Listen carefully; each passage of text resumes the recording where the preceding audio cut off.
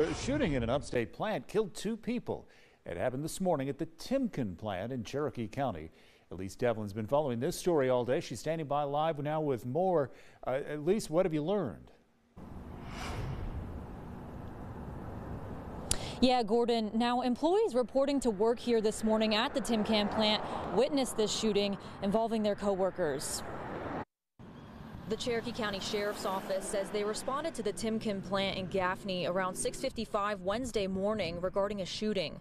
When they arrived, they found Myra Davidson and Doc Theodore Roosevelt Hopper, both of Gaffney and co-workers at Timken. Both people knew each other. It's not a random act of violence. They both, in fact, worked at the plant. Deputies say it was a murder-suicide and that Davidson suffered multiple gunshot wounds and Hopper had what appeared to be a self-inflicted gunshot wound.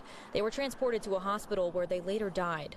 Sheriff Steve Mueller says while having several witnesses has aided this investigation, they are making sure witnesses have room to process what they saw. Obviously, we had numerous witnesses, so we were able to get our investigators here, get the witness interviews started, and then again, our goal is to get those witness interviews completed and allow those people to, they need time to grieve as well. And so, we're mindful of that during our interviews. Timken sent a statement to 7 News and says they are supporting their employees through grief counseling.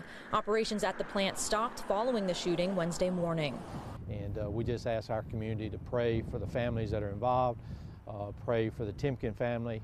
It's a very tragic incident that occurred, witnessed by a lot of people as they were going to work this morning.